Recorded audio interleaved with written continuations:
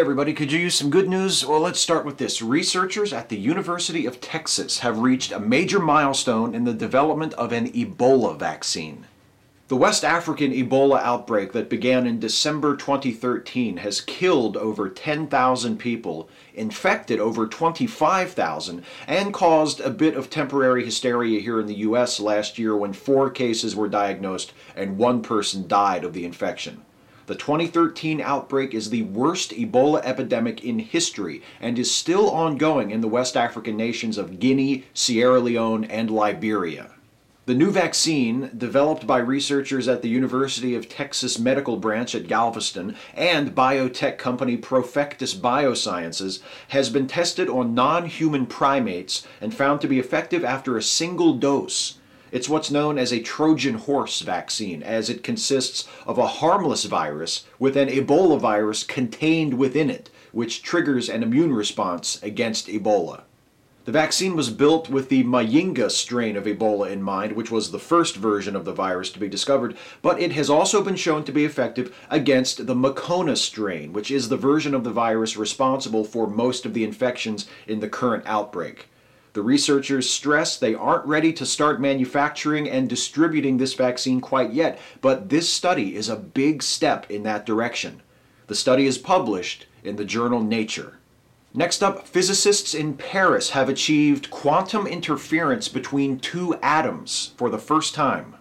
Indistinguishable particles are particles with the exact same properties, in the exact same state as each other. Some of the strangest aspects of quantum physics can be demonstrated by manipulating indistinguishable particles, including quantum interference. The most famous demonstration of quantum interference is the double slit experiment, but there is also the Hong-O and Mandel effect, which occurs when 2 indistinguishable photons are fired from opposite directions at a semi-transparent mirror. Normally, particles fired at the mirror have a 50-50 chance of being either reflected by the mirror or passing through the mirror. Indistinguishable particles always emerge from the mirror together. That is, one always passes through and one is always reflected.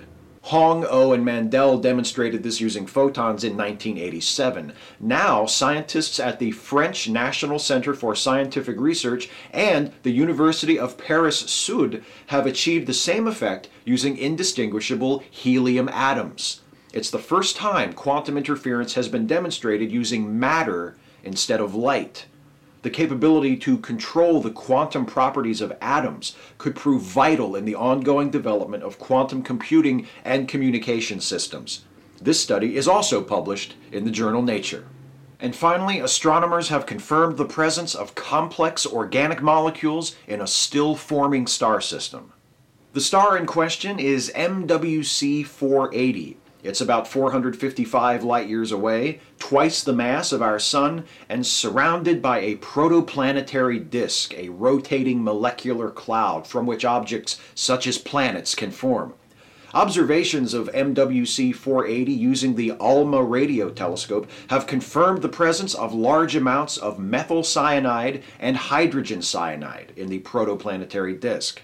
Not only is this the first time complex organic molecules have been detected in a young, developing star system, the concentrations of cyanides are similar to those thought to have existed during the early evolution of our own solar system. Cyanides are important because they allow for the formation of amino acids, the building blocks of life. This study is published, wait for it, in the journal Nature, which scores the hat trick this week. Way to go, Nature. An effective single-dose Ebola vaccine is being developed, quantum interference is demonstrated using matter for the first time, and complex organic molecules are discovered in an infant solar system 400 light-years away. That's the good news. You don't think so?